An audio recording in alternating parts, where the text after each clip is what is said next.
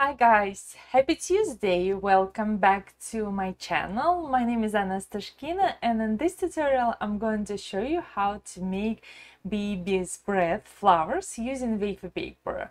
Quick note, if you're watching this video live or today on Tuesday, my Wafer Paper Academy is open for enrollment, so check the link in the description below if you wanted to learn how to work with wafer paper flowers and create modern cakes using wafer paper. So let's begin. So let's start with making our baby breath tiny flowers you can see using wafer paper. For this tutorial I'm going to use this regular wafer paper which is 0.27 millimeters. You can use anything from 0.22 to 0.25 millimeters. And I need a few tools. I'm going to use 26 gauge wire and I will need my scissors to cut my wafer paper. So to cut my wafer paper flowers for my baby breath, I folded my wafer paper in first because I find it's easier to cut when I have 3 layers. And I'm going to cut roughly about 1.5 centimeters strip of wafer paper, so about this much. Or it is going to be about a little bit less than half an inch. And this method I'm going to show you today is very versatile. You can make flowers larger or smaller, up to you, or depend on your needs. And then what I'm going to do is I'm going to cut my wafer paper and create 1.5 centimeters or half an inch by half an inch squares.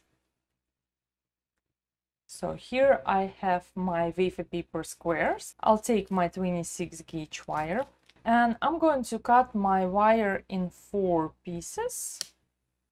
And then I will take regular pliers. You can use your fingernails and create small hooks on top of our wire for wafer paper to stick to. So I have 4 of my wires.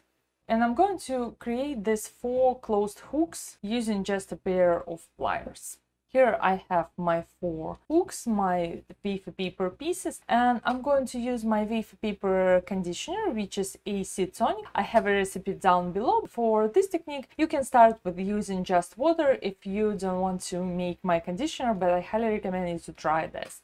And because I need just the smallest amount, I'm going to put the drop on my table and take my brush. What I'm going to do is I'm going to create my first layer for my flowers is base layer. So I need 4 squares for 4 wires. And basically what I need to do, I need to apply a small amount of this conditioner on the bumpy side of my wafer paper. And that's it. What I'm trying to do is just saturate this enough with the conditioner to make it flexible and not break when I'm going to attach this to my wire. So next step, I'll take my wire, insert in the middle of my square like this, and then I'm going to press it together or squish it together to create some sort of shape, something like this.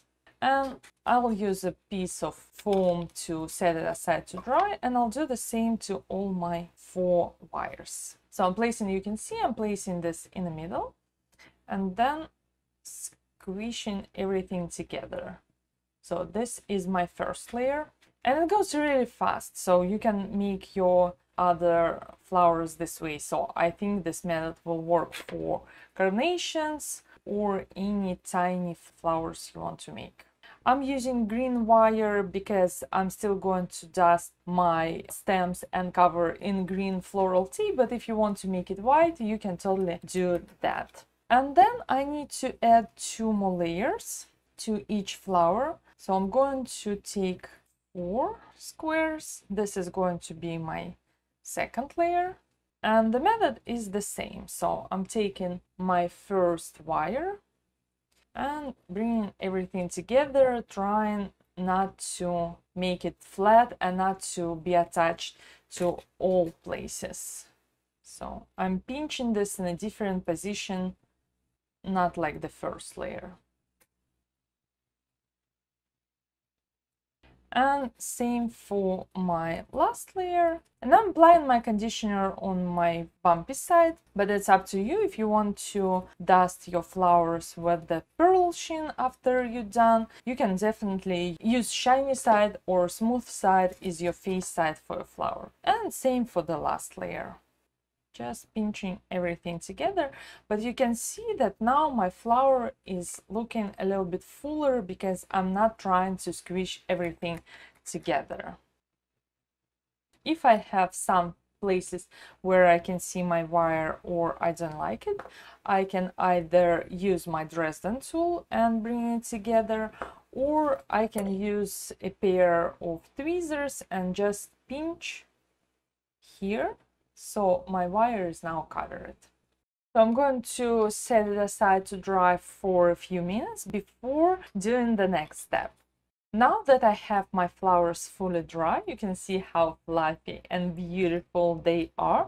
I wanted to make them a little bit more round, so I'm going to take a pair of sharp scissors and just cut here on this sharp corner. So I'm going to round these sharp corners and give it a little trim to make it look not square but more round,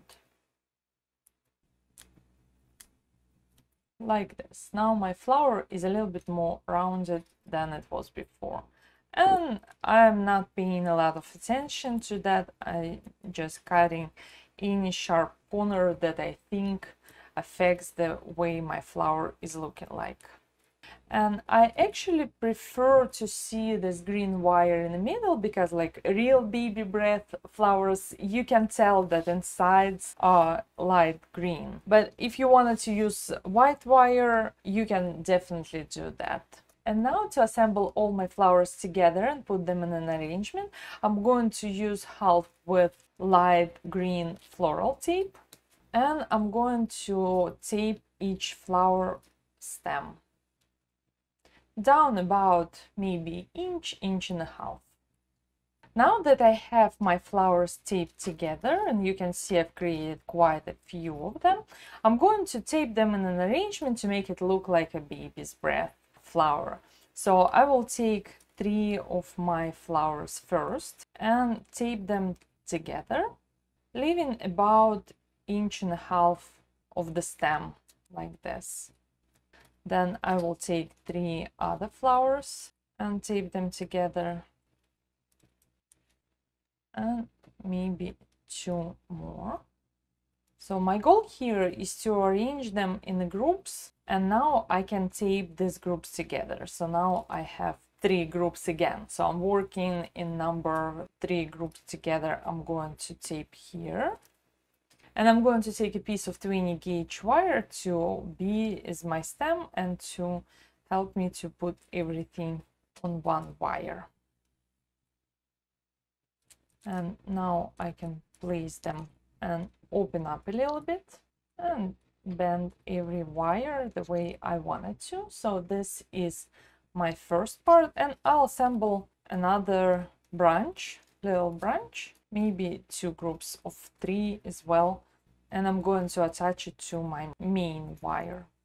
So here my group number.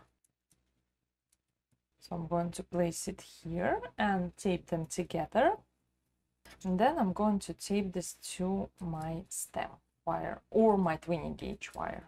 You can see that you can make these flowers relatively quick, especially if you need to create a filler flower for your arrangement, and it's going to work great for any flowers like roses, especially for wedding cakes. Just play around and make it look nice and full, and you can see we created this baby's breath branch in almost no time.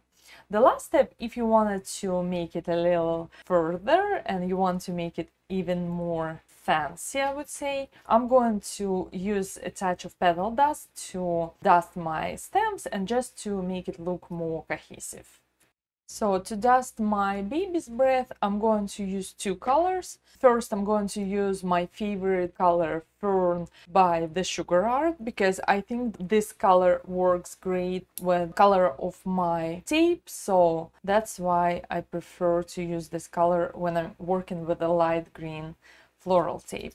And what I'm going to do is just to lightly dust and touch the bottoms of my flowers. I find it's easier to do when they are already on a wire or they already arranged together.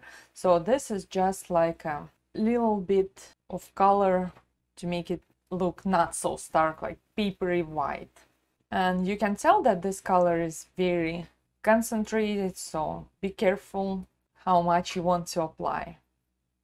So you can tell just a subtle difference, but a little bit goes a long way. And if you want to bring this color onto your floral tape, it will make it look even more cohesive and realistic. If you want, you can touch on top of your flowers. If you see some of your flowers a little bit smaller, you can touch with a little bit of green. But I personally prefer to add sparkle, and I'm going to use this brilliant sparkle, but any pearl color will do for this application.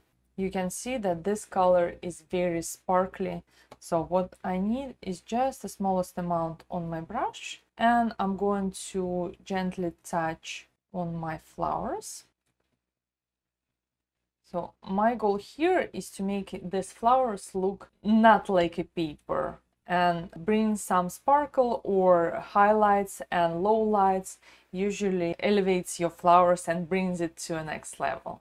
So even if it's a very small amount, but when you're going to place it on a cake and light will touch your cake, and especially with the photography and everything, small details like this usually make all the difference when you're making your flowers. So now you have it. This is my way of making baby breath flowers, and you can play around. You can open it up or make it smaller, larger, create more branches and put them together. But this is a very easy way to make any filler flowers using wafer paper. And you can tell that wafer paper is amazing. It's not going to break on you. You can put it on any arrangement, and you can actually put it deep inside, especially if you need to cover some places. But I highly recommend you to add just a touch of some sheen or sparkle, and then your flower will be shiny and sparkly. Thank you so much for joining me today.